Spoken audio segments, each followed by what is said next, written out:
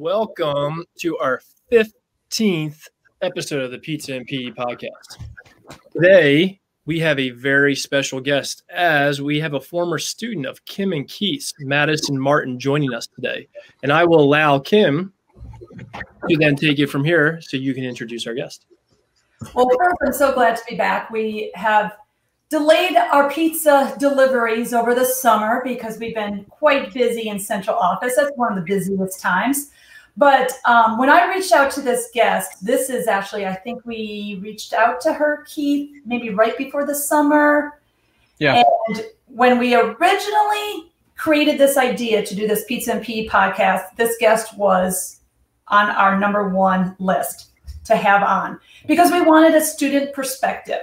So we have diverse guests and we wanted a student perspective. And you and I both looked at each other. It's like, well, let's ask one of our former students that you and I both had the privilege to teach. Correct. This guest, her name is Madison Martin.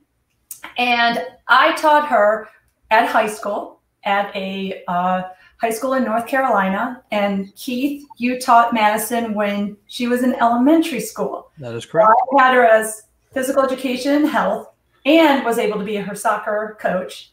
Keith, you had her as an elementary PE teacher. And we constantly, in our conversations, being central office and the impact of PE, we constantly share and reminisce our stories about some of the students that we've taught in the past. And Madison, obviously, is one of those special students that you and I both had. I still can remember where she sat in my health classroom because I had tables. I still have a card that she made me when I ran my very first marathon at Disney World. I should have gone into the office to get it, but she made me this card that she drew all these pictures of even Cinderella's castle, Mickey Mouse ears, and she tracked where I was going to run all 26 miles and said, okay, after 13, you'll be near Cinderella's castle. After this, you'll be at MGM Studios. After this, you'll be at Animal Kingdom. It was amazing. I still have that. Like a lot of teachers, save some of those mementos that make them feel good from students, cards, whatever thoughts, whatever they write. We keep those things and we hold on to those things because even some days when we're not at our best or we're feeling challenged, sometimes we go in and we look at some of those things that students had given to us in the past to remind us, hey, this profession is incredible and I'm so glad that I chose to be an educator. So Madison Martin, I'm going to bring her onto the show in just a moment after Keith does his pizza fun fact. But she honestly is just, she's like family to me now. So when the audience hears her call me Aunt Kimmy, we had this special bond. You know, health teacher to soccer coach. And then even afterwards, we stayed in touch texting because she ended up going into the Air Force Academy. And she'll tell her story, but that has been a dream of hers ever since elementary school. And I believe in 2nd grade, she made the commitment that I want to go into the Air Force Academy. And she'll tell that story. But her and I have been connected ever since. I look at her more as than a student. I look at her as like my niece. And it's one of those special bonds that I'm so glad that she's here today. And I'm not going to get teary-eyed, but I just want you to know how special she is. All right. You can cry, though, if you want. You know how. I know. We have seen tears on demand. Okay. I'll just never forget her getting the nomination to go to the Air Force Academy. She called me up and she was just like, I did it. I got the nomination. And it's one of the first ones to hear. And then even when she had this award ceremony at the high school that we were at, we always did a huge like end of year ceremony for our graduates. And she was honored of her scholarship to go to the Air Force Academy. And she's like, Kimmy, make sure you get pictures. And I had to go right in the very front and get pictures and send them to her. And I was close to her family, her mom and dad too. So it wasn't, I don't know, just inappropriate relationship. It was just, we were very close as teacher to student to now family. And I consider, like I said to my audience, like my niece. So is that one of those old school cameras that you had to like click, rewind, click, and then turn it into CVS, you know? And, I think it was an iPhone 4, buddy. Maybe it was, I don't even know if it was a 4 by then, but it was an iPhone, I believe. Yeah. Yeah. I still have those pictures, by the way. So, all right, get to your pizza fun fact. Are they in color? Get to your pizza fun fact. All right. Well, listen, I can say a lot of cool things about Madison as well. However, I'm going to let her talk about it in the interview process of this. And we're going to go with the pizza fun fact. So with the pizza fun fact for this one, with the timing of this podcast and the Olympics going on in Tokyo, Japan right now, I thought I would share this. That popular pizza toppings in Japan are squid and mayo jaga. Whether or not I'm saying mayo jaga right or not, I don't know, which includes mayo, potato, and bacon. And both of these guys will tell you first and foremost that mayo and me don't mix. The sight of it, the smell of it, anything, even mentioning it is making me a little want to throw up a little bit. But that's what they eat in Tokyo, Japan. So you don't want to leave that pizza out on the kitchen counter overnight and then eat it for breakfast pizza because it's got mayo to it. Or leave it in the car for too long and then serve it. Yeah, that's what I want to do. The fact that that's even an ingredient for a pizza is just appalling. The mayo. All right, let's get Madison on. Here we go. Hey, Madison. Hey, Kimmy. Hi. Keith, I gotta ask, would you rather eat a pizza with pineapple or with mayo? Pineapple, hands down, because mayo is my nemesis. You know, like Superman has kryptonite.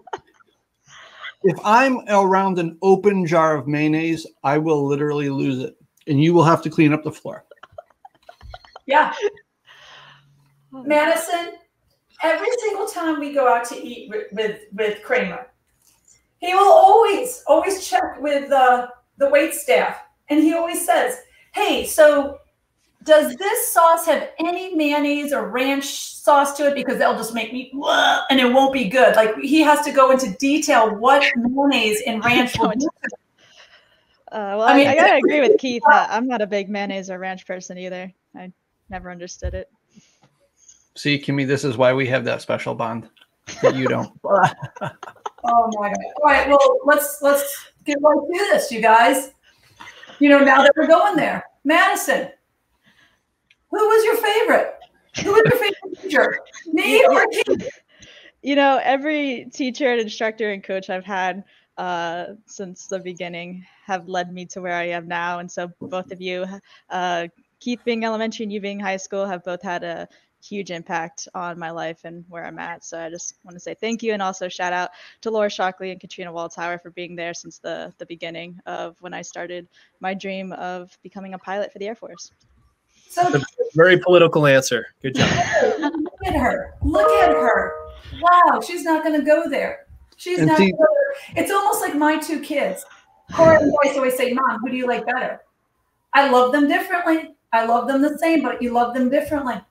Well, okay. I can attest here, Kim, you know, to two of the other teachers that she mentioned in this, because I worked with those ladies, that they're amazing teachers and amazing. They are other amazing people that are in part of her life, because I know those ladies well, and they truly, truly are. Like, if I was a kid coming up through a system, an elementary school system, I would absolutely love to have them as teachers. That's and amazing. Katrina Waldhauer is, you know, I had a different relationship with Katrina than I did with Laura. I mean, I knew Laura, and we were close, but like Katrina, I could talk a lot to. She would give it to you straight, like whether you needed to hear it that way or not. But she is, I can understand that, what Madison said. Yeah, and then like even knowing Madison, like so those who are listening or viewing this, Madison, you are a you know, give it to me straight type of person. You know, don't sugarcoat things. I don't mind having crucial conversations, critical feedback. Just give it to you straight. That's probably a testament to your strength and your success at the Air Force Academy, which I know that's where you ended up going after graduating Marvin Ridge High School in North Carolina. Talk to us about, one, what did you do after high school? And your Air Force experience? After high school, I had about 2 weeks from graduation until I had to report to basic cadet training.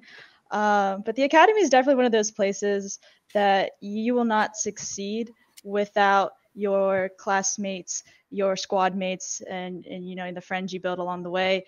And honestly, like, I would not have graduated from that place without those friendships and those bonds.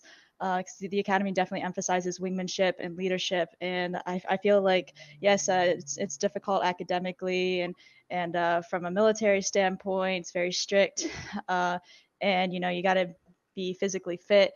But when it comes down to it, you will not succeed in those three aspects without your classmates and your squad mates and your friends. And so it definitely teaches you how to be a good leader, but most importantly, how to be a good wingman. And that's the point in the academy that I think other institutions don't necessarily highlight, which I feel like they should. But on top of that, like, the academy was set in the foothills of Colorado Springs, beautiful location, and I had that privilege of being an instructor for the glider pilots, which was awesome. And my senior year, I got to do 5 solo jumps to earn my jump wings, which I believe is one of 2 locations in the world where all your jumps are solo. So it was a pretty awesome opportunity. But I just feel like the academies definitely present opportunities that other colleges don't provide to their students. So it's definitely a great opportunity. And it was a hard 4 years, but graduation day, you're in tears, your family's in tears. Like, you put on those butter bars, you become a second lieutenant, and it's the greatest day of your life. So how should we address you? Is it Lieutenant Martin? It's Captain Martin now. Captain Martin! I love it. Oh my goodness, I love it. So you referenced being a good wingman. Sure. Yes. So talk to our viewers about that. Like, how do they put you in scenarios?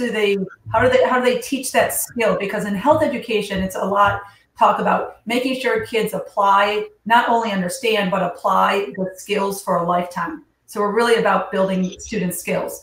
How did the military, how did Air Force Academy build those skills in you? From day one, basic cadet training, you arrive at the academy and you're not greeted with hugs and sunshine and brochures. You're greeted with, stand at attention, keep your mouth shut, 7 basic responses, and, get on your face and do push-ups. So it's a very different transition than other colleges that for some people who weren't necessarily mentally prepared, it's a shock. For me, I was one of those kids in 2nd grade running with my dad singing the phonetic alphabet and reading his 1977 Air Force contrails. So I knew from a young age what the military is like, but some of my friends, they get there and they get yelled at straight in their face. It's a shock. And so, you have to work with your squad and your classmates to basically get through these rough times, because their goal is to break you down so that they can build you up.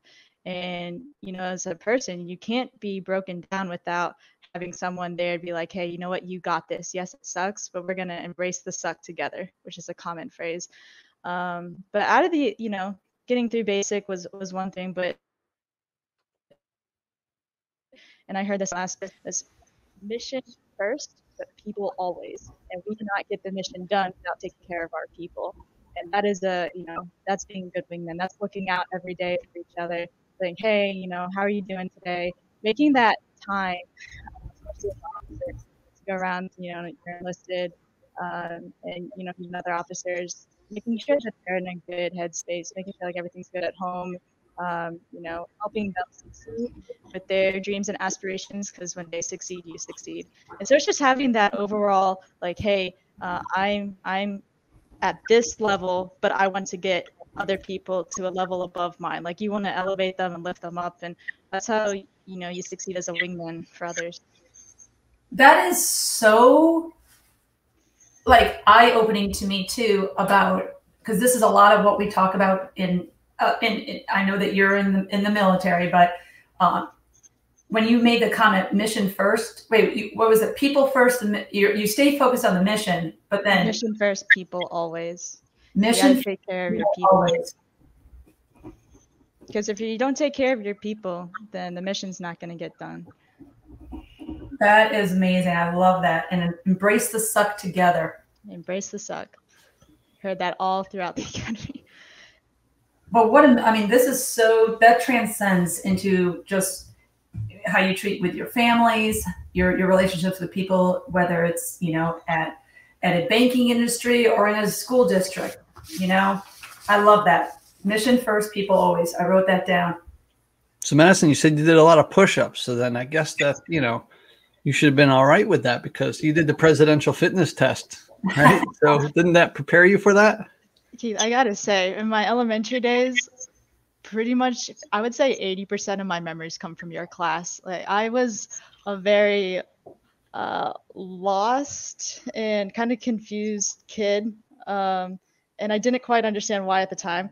But like looking back, you were one of the teachers that I definitely could be myself around, and I felt like just like being in the gym with you, I felt safe, and I felt like this is someone who cares about people. And I can honestly say, like, I still remember you were teaching, like, the elementary version of gymnastics, and we were doing somersaults, and gymnastics was the worst thing ever for me. And it was frustrating because I used to be like, held myself high to standards, and especially when it comes to like physical stuff. But gymnastics is one of those areas that I could not do.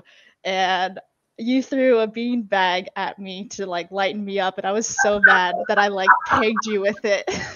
And but I knew that it was okay. It was like safe space to be in because you just allowed me to express myself. And I pretty much remember almost every single PE thing that you taught because it was just a safe space for me, and it was an awesome way to just release all this ginger frustration I had and confusion. And it was just awesome, and I really am thankful for that.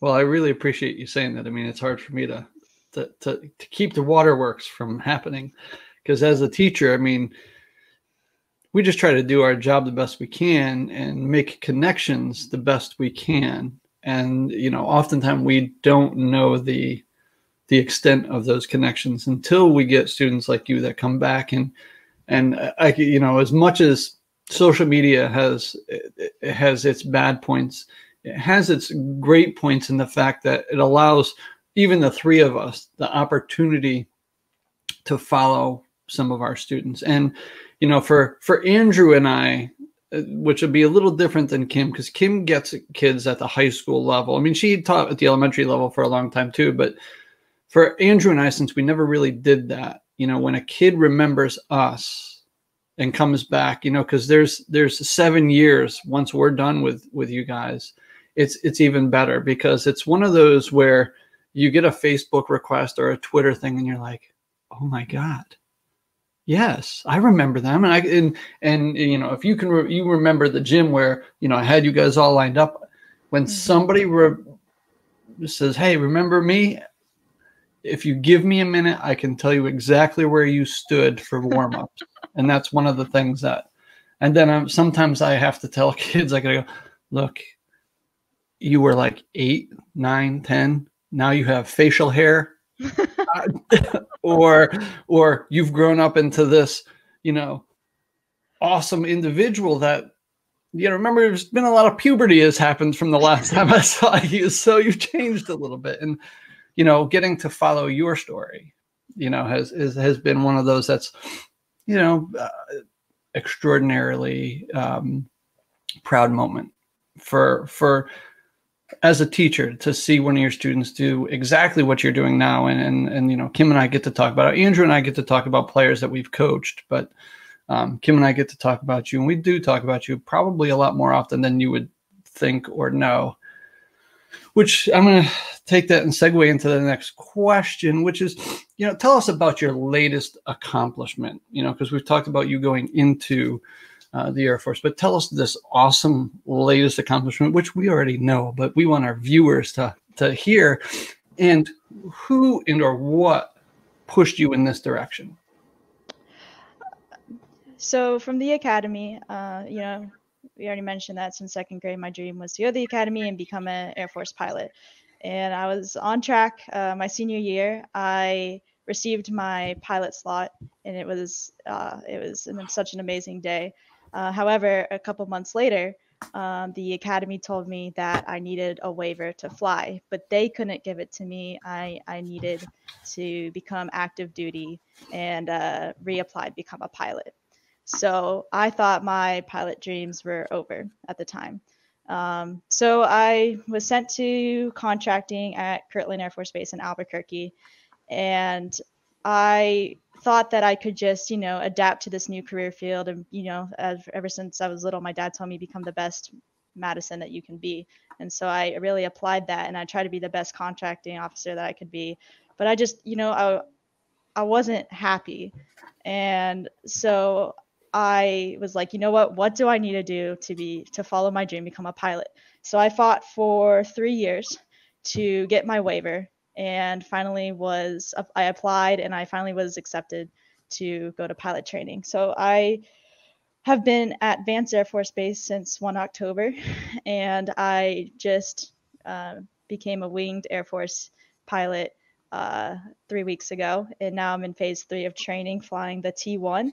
And in about 2 months, I have drop night, which is basically where the Air Force tells me what aircraft and which base I'm going to be flying at. And so it's absolutely a dream to look down right now and see my pilot wings on my chest. It's been basically 2 decades in the making, and it's that day 3 weeks ago was I was in tears. Like, it was the happiest moment, having my dad, who is also an Air Force pilot, pin on my pilot wings. So it was really, really special to me. But yeah, I'm really looking forward to finding out which aircraft I have the privilege of flying for the Air Force.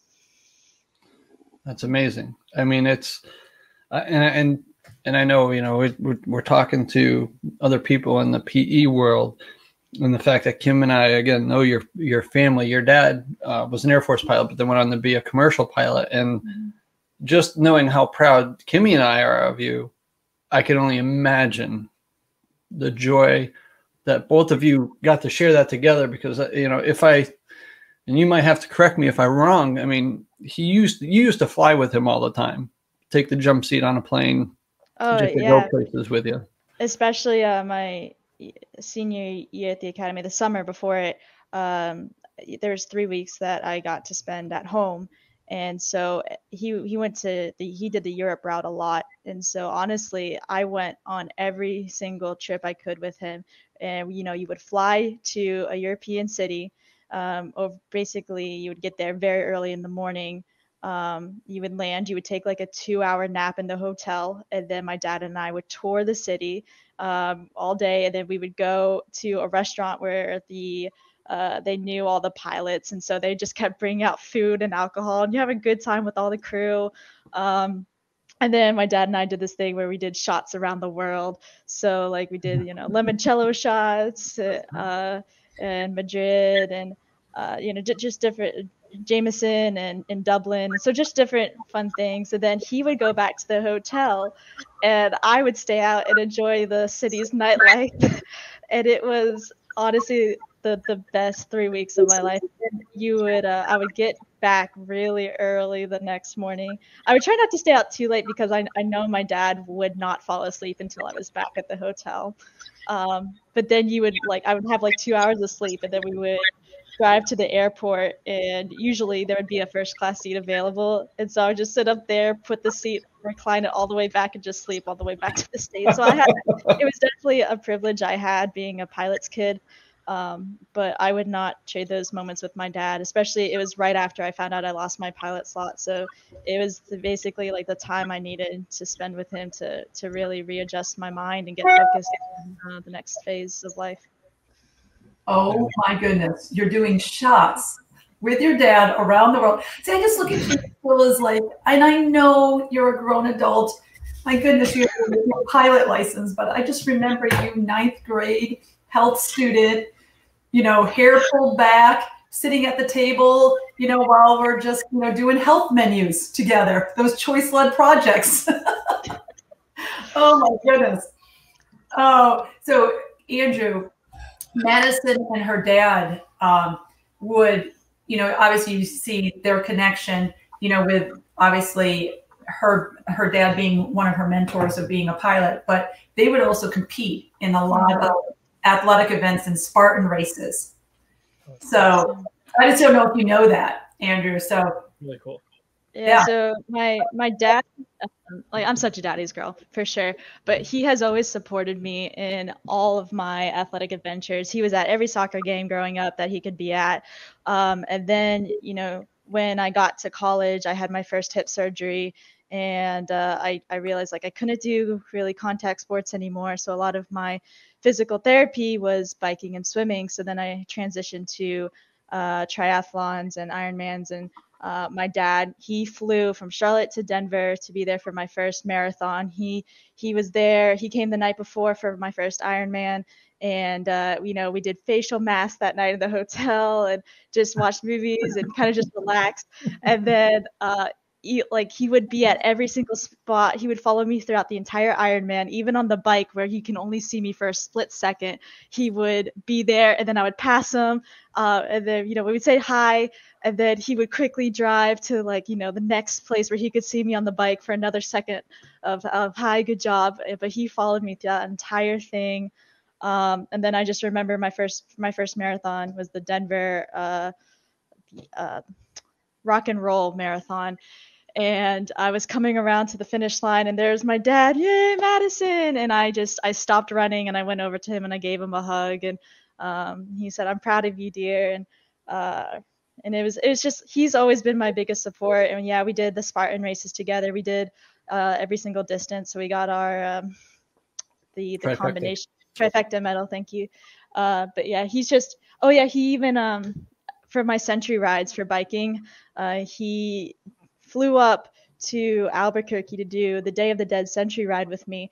Now this man has not been on a bike since probably high school at the time, and he thought that he spent the last couple months before that just training on a gym bike. And I just remember we get to mile 20, and it was up this really steep incline, and I'm just kind of looking over at him, and he's sweating profusely, and I'm just laughing. And he goes, "How far are we?" And I was like, "We're only 20 miles in." And he goes, he might have said a bad word. And, but he stuck with it. Yeah, he's definitely my biggest supporter when it comes to athletic things, and I'm just so privileged to have a dad like him.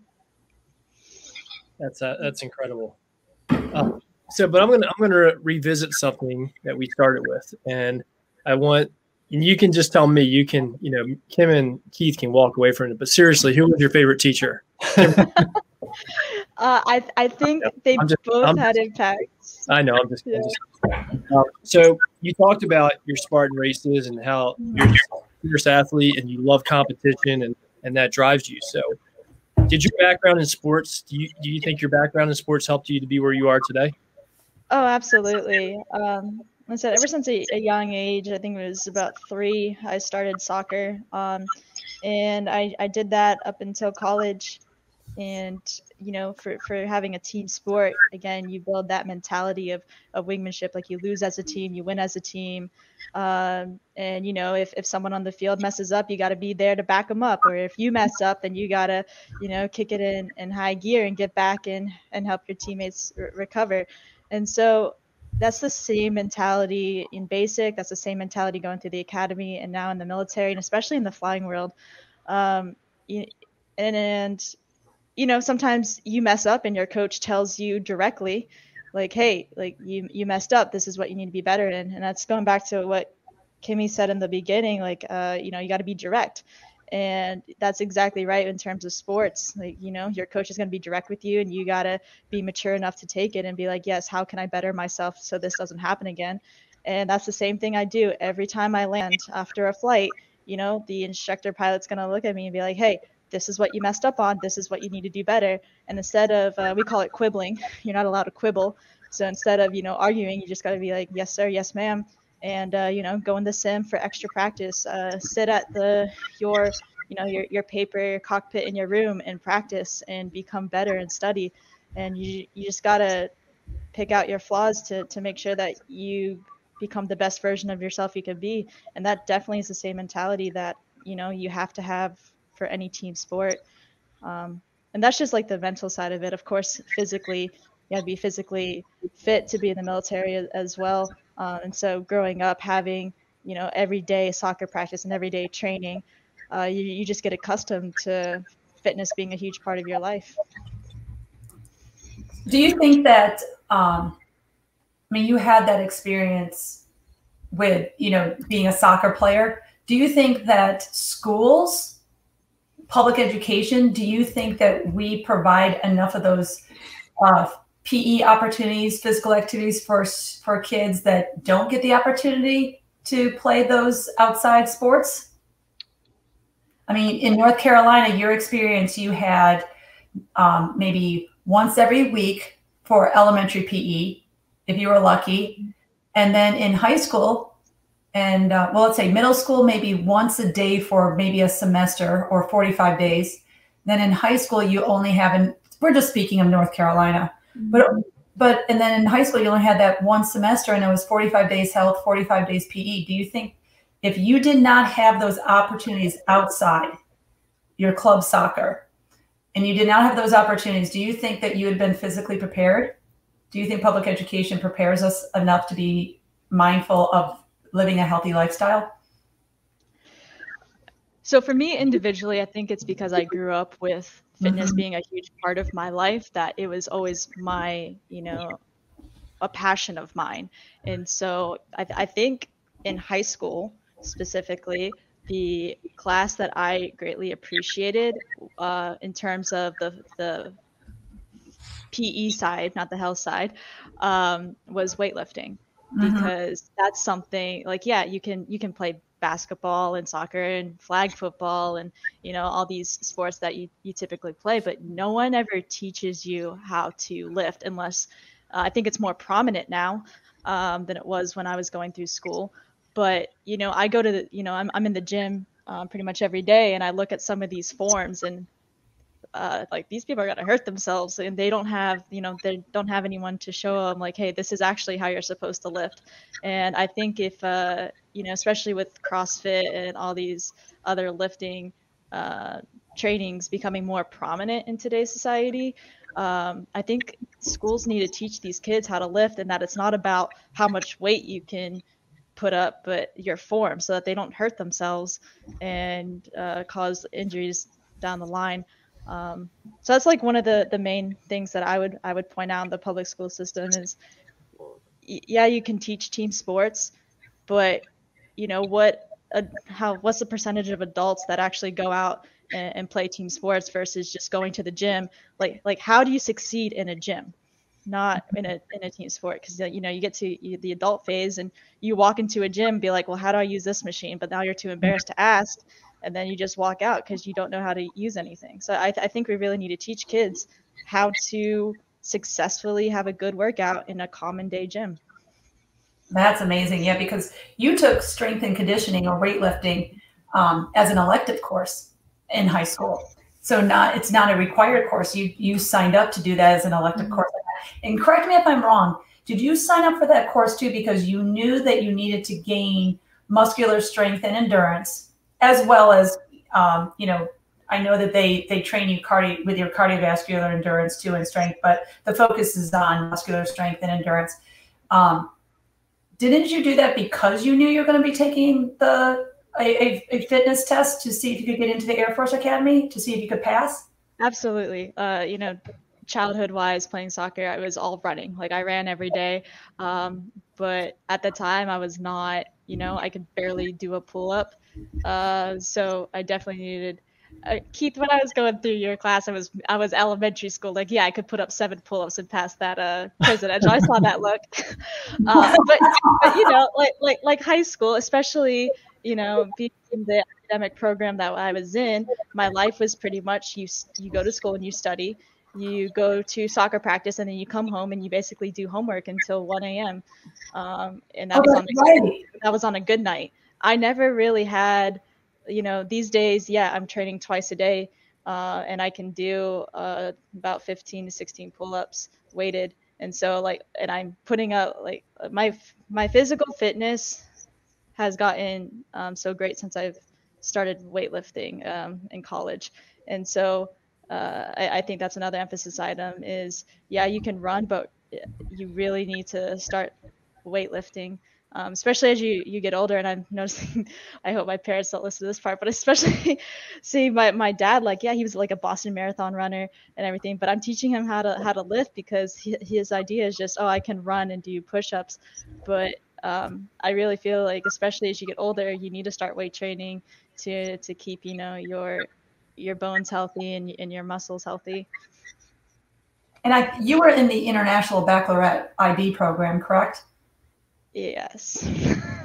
Yes, and it helped you. I know that you had your you did it to help give you the edge to also do the rigorous courses to give you the best potential or the best advantage to get into the Air Force Academy. I know that. And then your fitness test, didn't I have to sign off? Didn't we? I just thought about that. We did it after school one day, right? We did the CFA. And I had to sign off being like a licensed person. I was like, this is awesome. Oh, the memories. I can still see that weight room at that high school. Small. Wow.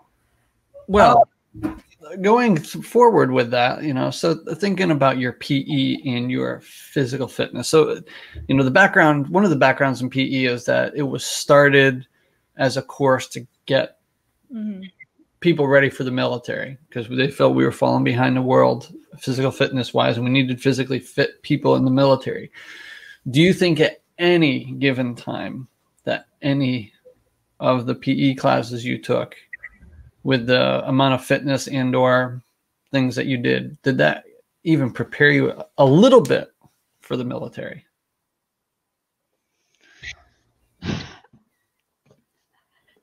So I think the military has definitely progressed. They're going through a whole change in terms of their physical standards.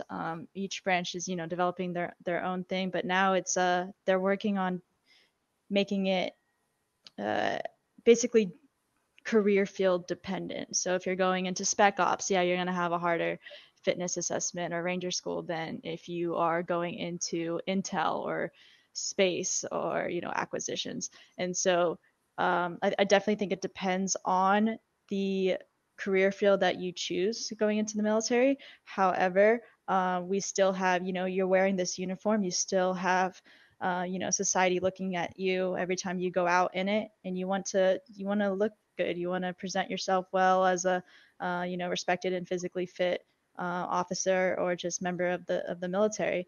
And so I think that, as previously mentioned, that physical fitness and just, eating right and, making it part of your daily thing, not just, an hour a week for PE class, needs to be a personal decision and needs to be motivated, or I guess put forth more in your mind as an individual to make it more of a priority.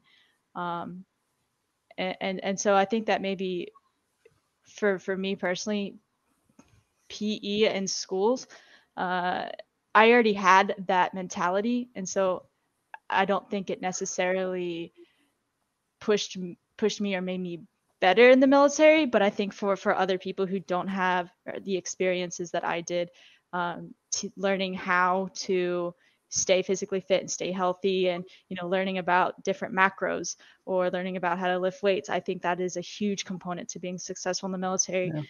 Because I have airmen, especially at my last base, who struggled with the PE test or PT test and or how to eat.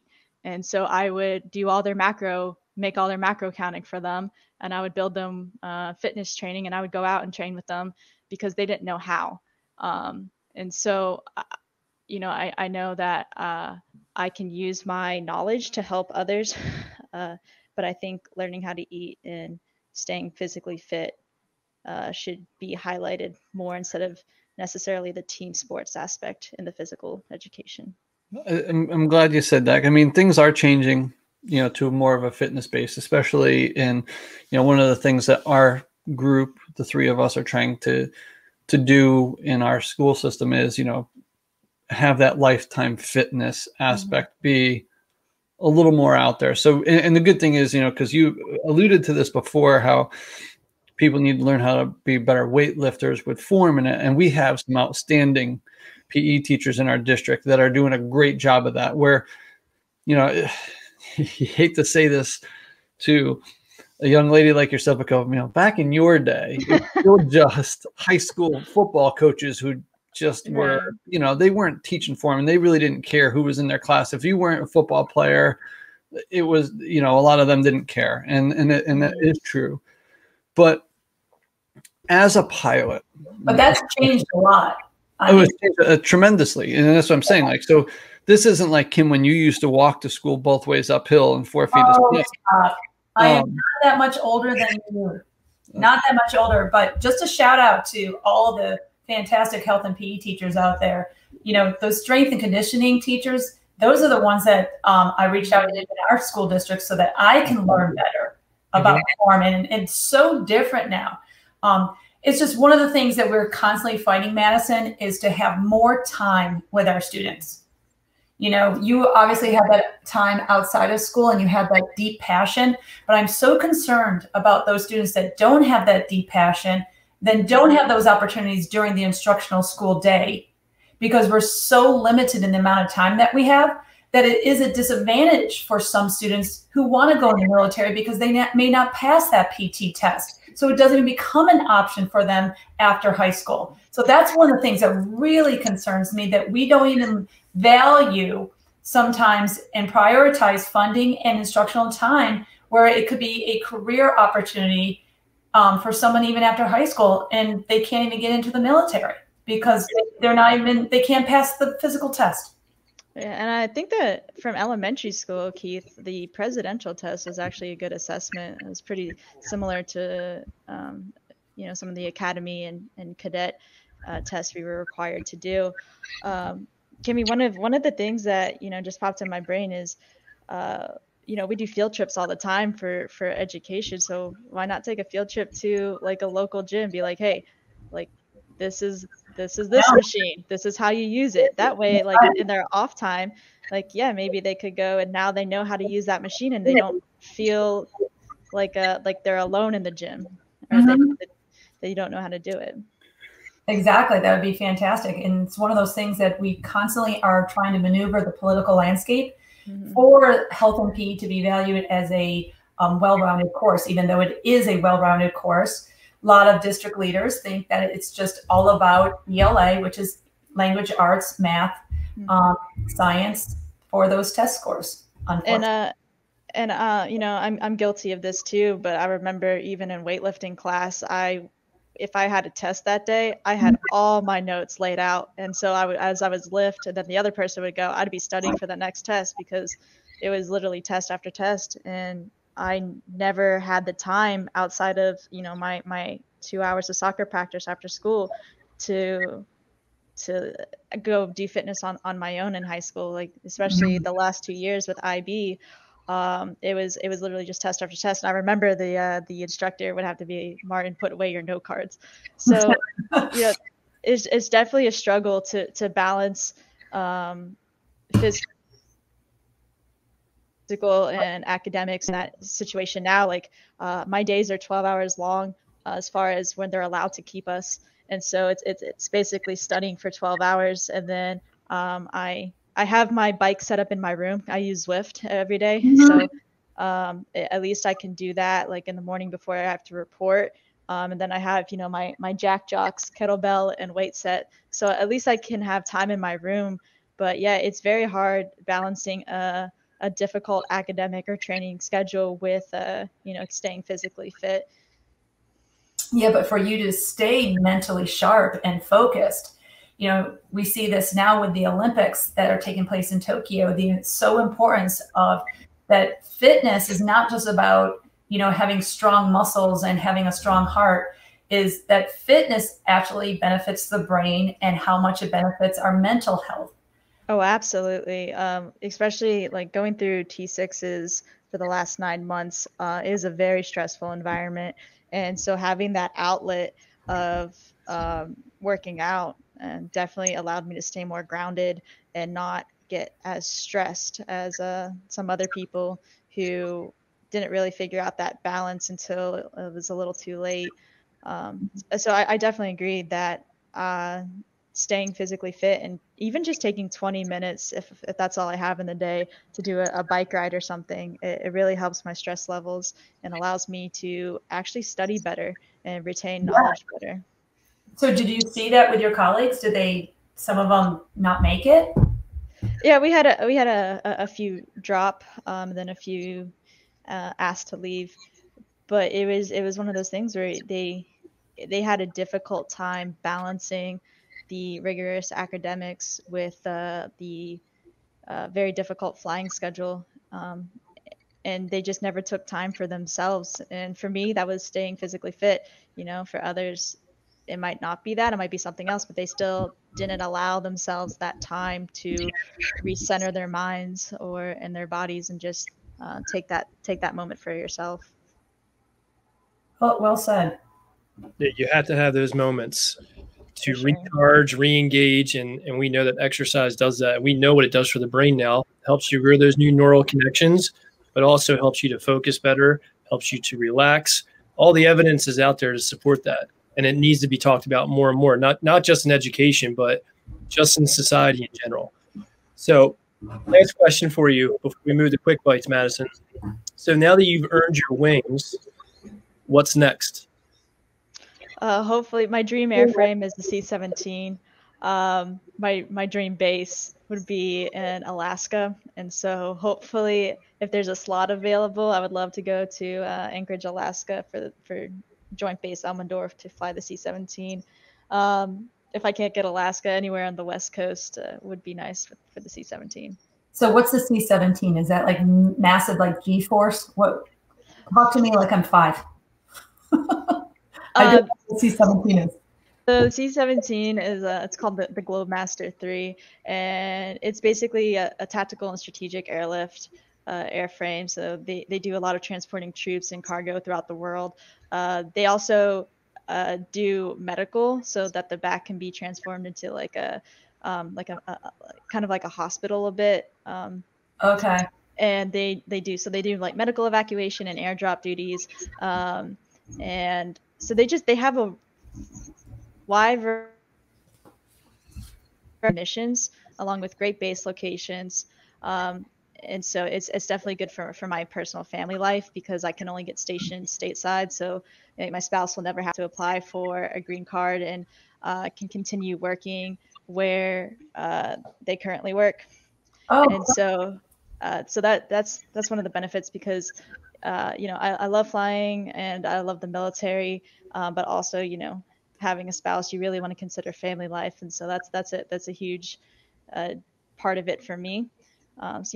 So that I'm happy and my spouse is happy, and so the C-17 is just one of those airframes that provides a great work-life balance for me.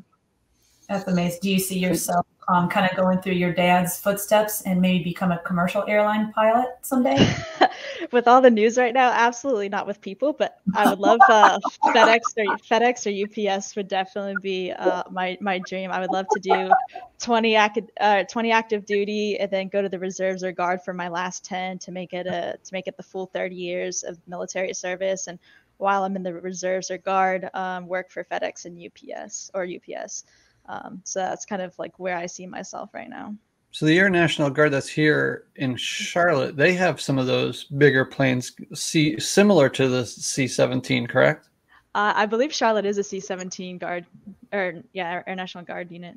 Because I feel like last year when they did the flyover in the state for frontline workers, I think it was a C-17 that would fly over and do the little wing flap as it was going by. I think that's the 145th.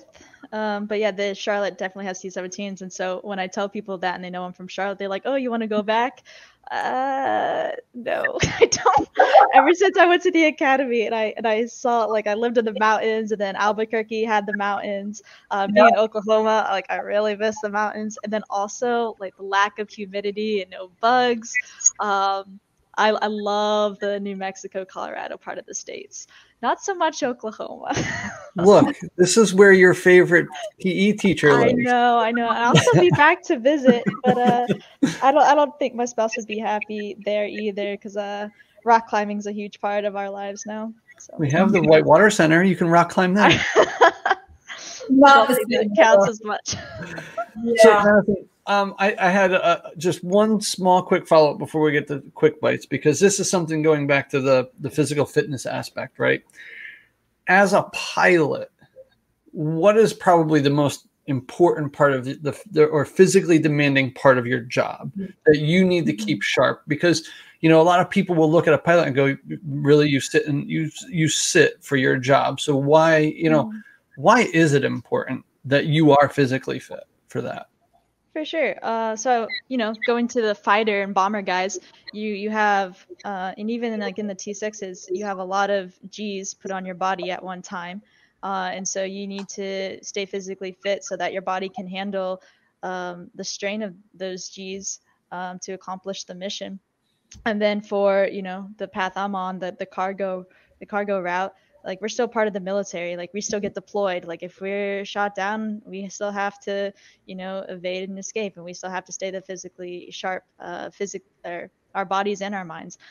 So the military side, you definitely have to stay physically fit as a pilot. But again, it's also that uniform. Like, you're going to all these countries. Like, you wanna look good, and Sure. you wanna show that, you know, we're part of the United States Air Force, the #1 Air Force in the world. Like, you be proud to wear the uniform, be proud to wear the flag. And one way to do that is making sure that you're proud of your body and you're proud of, you know, where you are physically and mentally. So again, that goes just back to being the best you can be, because when it comes down to it and you're asked to perform these missions, you have to be at your peak shape and your peak mentality every single day. I am so proud of you. Oh my goodness, I'm so proud of you. I just remember also that we, in the Spartan race days, that me, you, and your dad went and did that volunteering so we can get the free race. That's absolutely right. We were stuffing packets at the Whitewater Center. And that's an Alan Martin specialty right there. Oh my goodness. And for all our listeners, I don't know if we said this on air, but Madison's dad used to be like my go-to substitute teacher when I would have to be out as a health teacher. And then Keith, I think he was a substitute elementary PE teacher for you too. So, I mean, just for our viewers to see just how special and the relationship that we've had with you and your family during our teaching days. And then obviously after, has been one of the greatest pleasures of being an educator. So, okay. Quick bites, you guys. You ready? Yep. Let's do it. Let me get this first keyed up. Quick bites.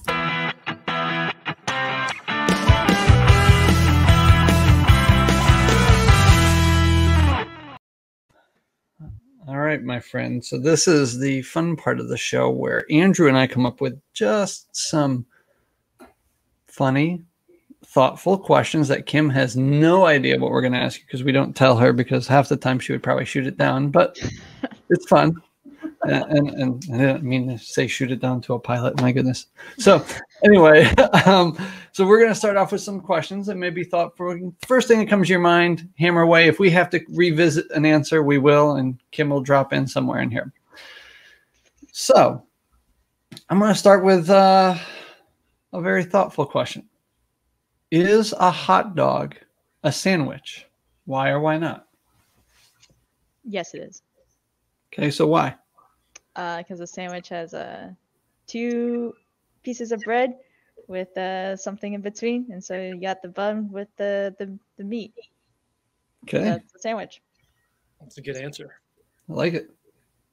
All right, so Madison, what makes you laugh no matter what? The inside jokes my spouse and I have, it's something we could do like 5 years ago. We'll come up today, we'll just start dying laughing. It's like she's my best friend. Yeah. Awesome. Well, you're very witty. I love your humor. You would get it. I would remember just seeing you as a 9th grade student. I would just kind of look over at you and we would just kind of start laughing about something you just got. I do believe Sharon's terminology for that is a spicy ginger. Yes. But I do make every Friday we kind of just have a social in our flight rooms. Maybe it could or could not have alcohol involved, and I'll do a little stand-up skit with jokes, and it makes me laugh. I think it makes me laugh more than the other people, but I like, you got to make people laugh and feel good. Helps de-stress. Stand-up comedian is your next career. Okay, so if you can have one song play every time you enter a room, what would it be?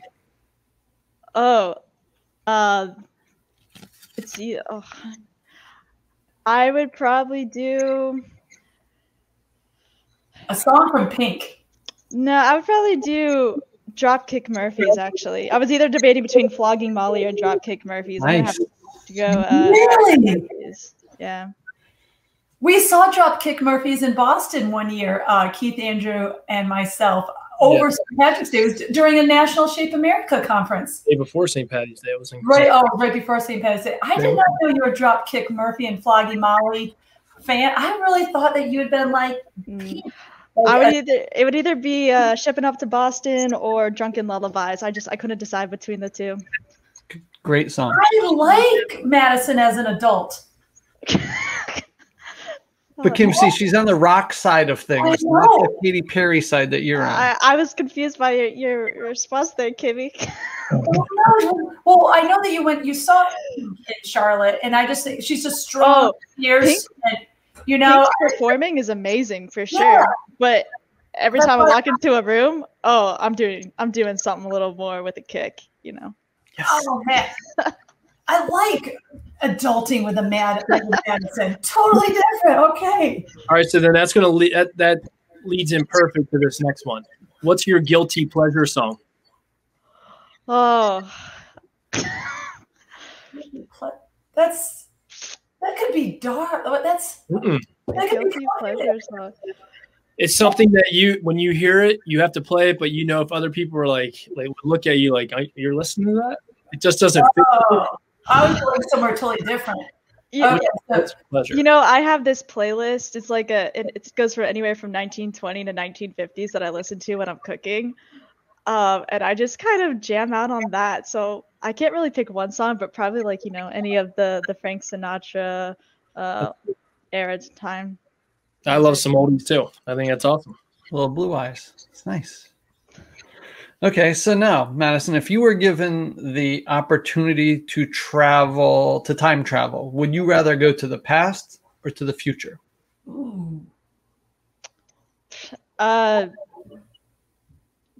future. Okay. That's a good question. Is there something you would tell your future self? Yeah, invest in Bitcoin when you're in high school so that you don't have to work when you're older. Fair enough. Memorize lottery ticket numbers. So here's the next one. When I dance, I look like what? Like I should stop. No,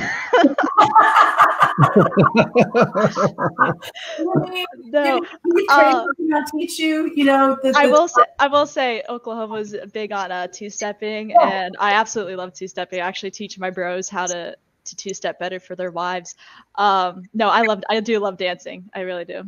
So did you get a lot of dancing from Keith? So freshman year at the academy, you're not allowed to leave. So on Friday nights, they would actually, if you wanted to, they would teach you how to two-step. So I had this dance partner there, and we would go to the local country bar, and we got to the point where he was throwing me over his shoulder, doing a bunch of flips and everything. We got really good, and it was really fun. And so I just kind of, I don't do that anymore because I don't have a dance partner like that. But yeah, I do love dancing. We go to the city sometimes and go to these different bars and clubs, and we just have a great time. So That's awesome. But I'm not going to be on Dancing with the Stars anytime soon. You don't know that. I mean, you go with your career. And I will say, if you say you want to do it, you will make it happen. I've never met somebody so determined that says, I am going to do this. I don't care how long it takes, but you will make that happen.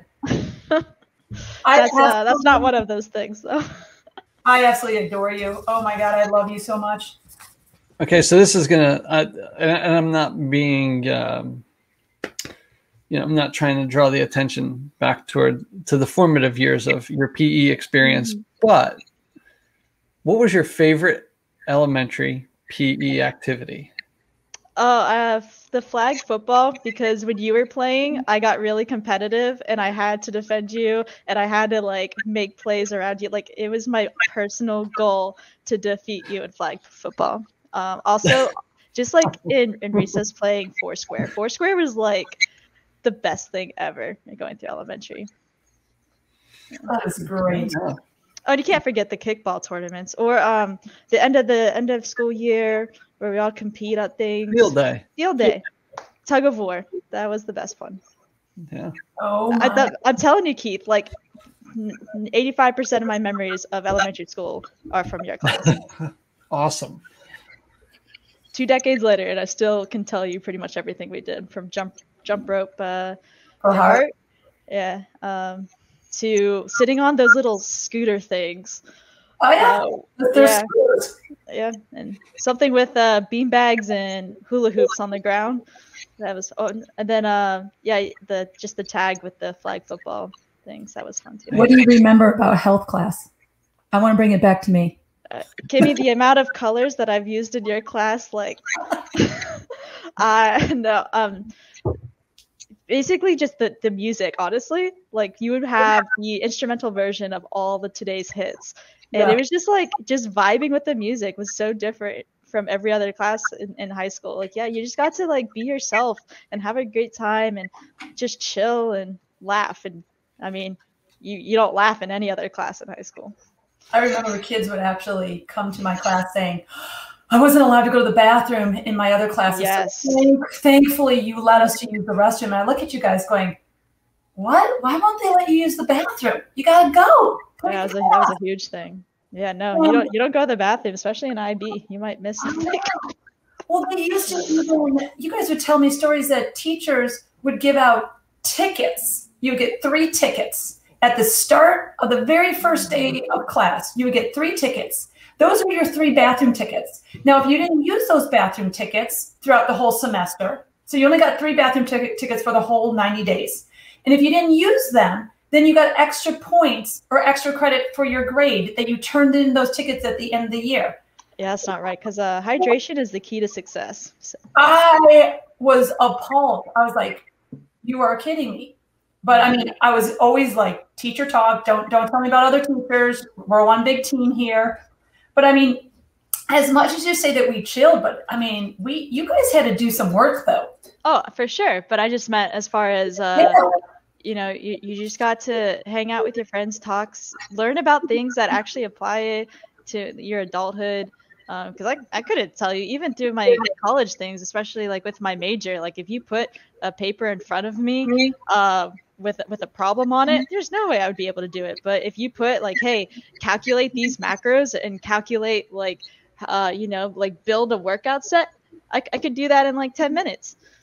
So I just think that things should be taught that are applicable to real life. Like I know this isn't really PE related, but I was just teaching my friends who are in their 30s how to do their own taxes this year. Like, I just feel like the education system focuses so much on things that your mind will just erase when the class is over, versus things that we should apply throughout adulthood. And I feel like that needs to be the focus. But I know like the basis behind it as far as, the political and financial parts of public school system. But so I won't get into that. But yeah, there just needs to be more focus on what's applicable in your adult years. Well said. Yeah.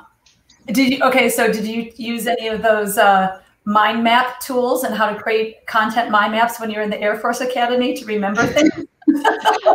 I'm more of a checklist person. So I have this running checklist in Excel spreadsheets. I'm pretty sure Sharon and I have like 15 Excel spreadsheets just for finances. So it's just yeah, especially with her being a software engineer, she's just like building different things for us to make sure that we don't forget things in our daily lives, or you know. I did not know she was a software engineer. Amazing.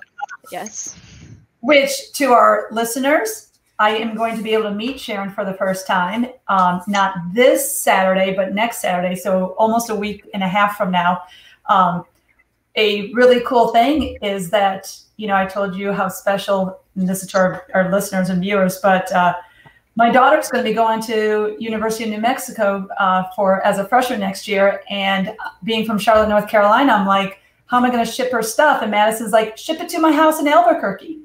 So we were able to ship all these boxes to Albuquerque. So I'll meet Sharon for the first time when we load up and move my daughter into college. It's one of those things that I don't think that there's any other profession that has the connections that we do and the lifetime connections that we do as teachers. And we got to remember that that is really what it's about. And I'm going to circle back to what Madison said from the very beginning: mission first, but people always.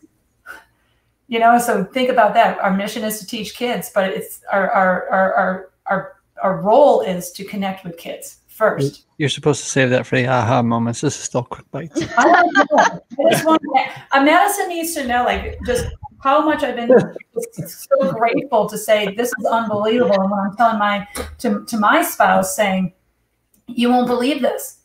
The student council member, soccer player, to my health student, we've kept in contact. Remember how I keep telling you about Madison, one of my, awesome students? He's like, yeah. I'm like, well, she lives in Albuquerque. We're going to be able to ship Cora's stuff there, which you knew Cora when she was probably 7 years old. Yes, I did. Oh my goodness. It's just amazing. It's just amazing what a circle that education is, and the lasting relationships that you have with some of these students is, it's really made me think about things on this podcast and seeing you here and hearing your voice and answering these questions. And wow, your responses are so mature and so spot on right now, Madison, about a lot of things that are going on. So I just really appreciate you coming on. There's still some more quick bite questions. That's what people are here for. Oh. Okay, what do you Andrew, you're up. All right, well, my next one, Goose or Maverick? Maverick. That's awesome, because I'm going to build right off of that. Better flying movie, Iron Eagle or Top Gun? Well, Iron Eagle. I love Iron Eagle. That's a great movie. Louis Gossett Jr., you can't forget that, man. Chappie Sinclair. He didn't make it home though, right? Did Chappie? Yeah. He did? Okay. And I just have one more for you, Madison. What is one thing that is on your bucket list? I would love to visit every continent. Okay, that's cool. Which ones have you not gone to? Well, one of them for Antarctica, the C-17 actually does the Antarctica missions. So that's part of my goal, is to be a part of that mission. And then I haven't been to Asia yet. Are those the only two? Yes. Okay. Well then, before we sign off, the last quick bite is really, Madison, who's better, me or Kim? Who's better, me or Kim, and why me? I guess you'll just have to wait for Friday for that one. Yeah, we're gonna have a for our viewers. We're gonna meet up on Friday for Friday happy hour. Friday happy hour. Mm-hmm. Oh my gosh! And have Sharon join us. Yeah, I'll definitely see if she wants to. She'd be like, warn her first, please. Oh, yes. You said that very nice. She might have to have maybe a drink before she joins us. We're not. Kimmy, I don't. The three of us. I feel like Friday's gonna be a blast. So Yeah, I'm excited. I'm excited. Like beyond belief. So Andrew, do you see why that she's so incredible? I can see it. Andrew, I just want to say thank you for keeping an eye on these two for me, it being the middle ground for sure. Yeah, it's a chore, but it works. But we make it work. A full-time job. Don't let him fool you, though. He used to shenanigator too, but it always falls back on one of us. Madison, you know what these two would do to me? In fact, it's sort of abusive. I need to talk this out to you. You know, when we're still at home a little bit. We're probably going to go back in the office soon. But these guys would hide my cell phone. They would call it. It's up in the ceiling. It's there. They did, and then one time they changed like my settings on my computer. So every time I got an email, it would say some kind of saying. They mess with me all the time. Kimmy, I gotta say, in the military world, we have these things called common access cards, also known as like CACs, and you need to put them in a computer in order to log on. And if you left it in the computer and walked away from the workstation, people would go on your email and send a message to everyone in the workplace like, hey, I'm bringing pizza on Friday, or I'm bringing donuts tomorrow. Or they would pull out the CAC from the computer and hide it in the freezer and freeze it like in a block of ice, or put it in the ceiling tiles. So if you, Kimmy, I don't want to be on their side here, but if you leave things out for them to find, we could do a whole podcast just on the things that we've done. It's so nice. It's a good thing that we really love each other, and we get along so well. For sure. Oh my goodness! Do you remember when Keith would chime in on the smartboard when Keith and I worked at the same school system, and I'm teaching you guys health, and all of a sudden his little mug face would come with a red nose and come onto the screen? Oh, absolutely. I turn it off. That all of a sudden teachers can just email and be like a FaceTime automatically, and then I'm teaching some kind of content mind map, and there's Keith's mug. Totally distracting everybody, and then you're in the background. Tell him I said hi. Tell him I said. I'm like, you guys are the best. Those were the days. Oh my goodness. I'm so glad that you still have a sense of humor though, and you're able to stay well balanced even in your stressful job. Oh, for sure. You have to. Yeah, you've always had that ability. So, anything else, Keith and Andrew? I'm done with mine. I'm good. I'll save the other stuff for Friday. Okay. Oh my gosh. More appropriate talk for Friday. All right. So, Captain Martin, how do you say goodbye? I know you say stand by on other things, but is there a formal out? What do you say? I mean, goodbye is normally the word for you. So for pilots over the radio, if you're leaving a certain frequency, you normally say "see ya."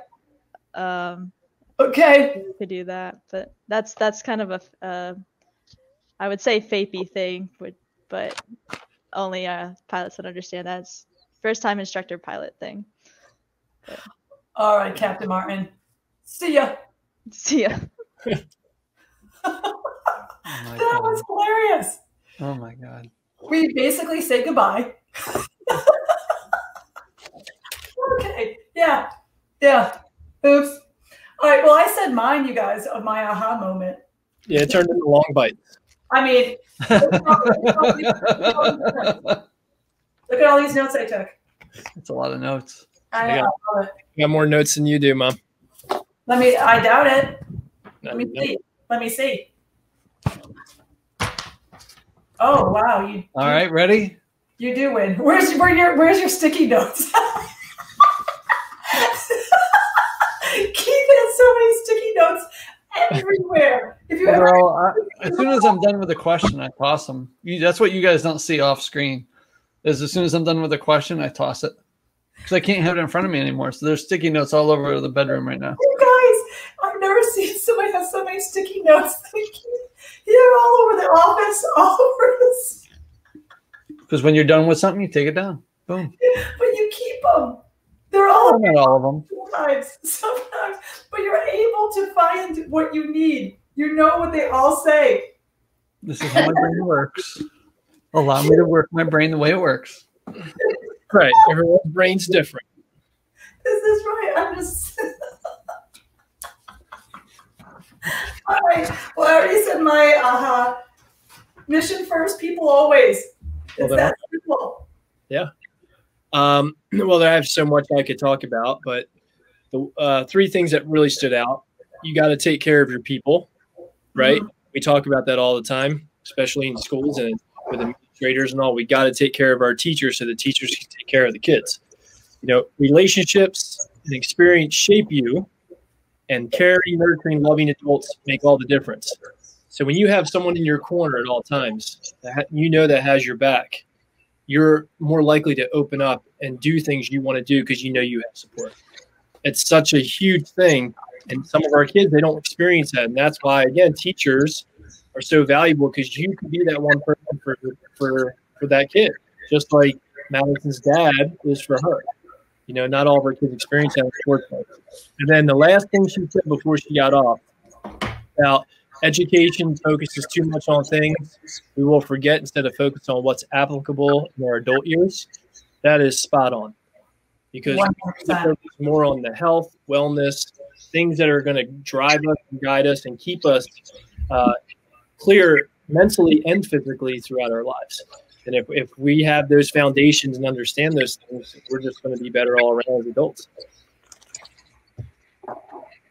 Well, both things that you guys have said as your aha moments, I easily could say, and that for sure. I'm going to take it to a personal level in that we just try to do our job the best we can. And when she said that my gym was a safe space for her to be who she wanted to be, I mean, that's all we ever want for our kids. We want it to be the safe space because we, especially at the elementary level, because we still feel like we're in charge of somebody's baby.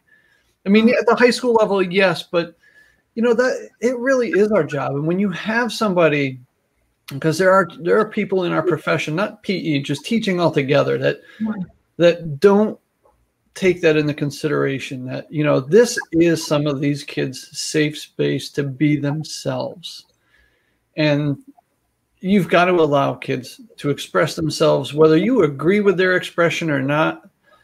It really is. And I mean, when she said a lot of those things, honestly, it was hard to not get choked up with that, but that comes back to, guys, is the connections we make, right? And everybody in our world has made a connection with a student that we didn't know we made and then when you hear it from them later in life as an adult, it's kind of that, why in the heck am I still in this job? I can't wait to do this. Our days are harder, especially with COVID. But think about how many times during COVID, right, that just a teacher showing up and saying something to a kid, that was a safe time for them. Or how many times do we tell ourselves nobody cares, we're devalued, we're unappreciative, and although sometimes that is true, it's okay to feel that way, but you're not devalued. Listen to just one of our students. Our students appreciate us. That's who we cater to. Don't worry about all the political madness and, it's too bad that, they focus only on the state mandated tests. It's too bad that they don't allocate enough instructional time. It's too bad they don't care. They don't give us funding. But the students don't know that. We can have all those barriers and challenges, and that weighs us down. But man, after talking to Madison today, I am fired up to start this school year. In fact, I want to go back in the classroom. And to be honest with you, and to be honest with you, this is where I'm going to take it to a funny level.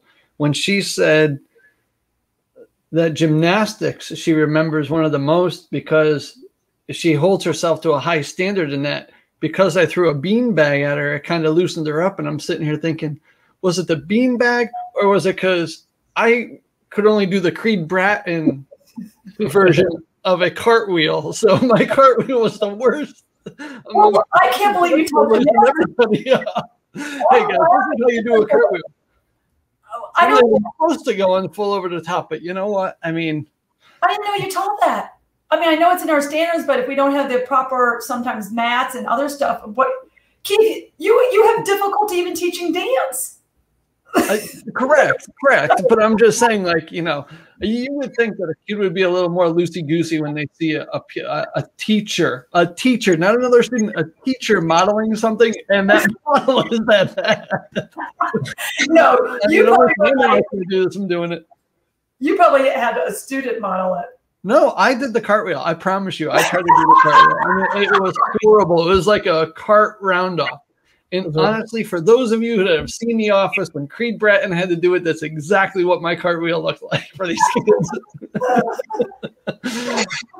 Oh my goodness. So let's just say that nobody was looking at my version of gymnastics and going to the Olympics and saying, yes. Well, Mr. Kramer did it that way. He gave us a 10. That's amazing. All right, you guys. What a great way to start. Kind of, I guess we would call that season 2. You know, we had 14 episodes in season 1. I guess, yeah, we'll call this season 2. Sure. We'll start it out. So Madison, or Captain Martin, being our 15th guest, what a great way to kick off the next school year. So, awesome. And I can, for our viewers, I think we're deciding that we're going to try to do this every other week then to try to squeeze this in. But obviously, you know, pay attention on, you know, Twitter. I'm at Morton Moves. Keith, what was your Twitter? At CMS PE225. And then Romberger, what's yours? AROM07. And for all our listeners, you could always go to pizzape.org so that you can view this on our YouTube channel. And you could also listen to it on most streaming platforms such as Spotify, Apple, Google. So you can listen to these podcasts. So everybody, you ready? Ciao.